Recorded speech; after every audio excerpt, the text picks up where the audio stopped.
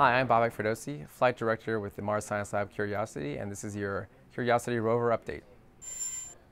This week we did a color panorama surrounding the rover with both the mass cam and the nav cams. And we also upgraded the software on board both computers of the rover this week. The new software is like having new applications with new functionalities on the rover that allow us to do mobility, deploy the arm, and get to the science that we've been looking forward to on the mission.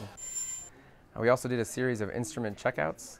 Those included the ChemCam instrument, the ChemIn instrument, Rad Science, REMS,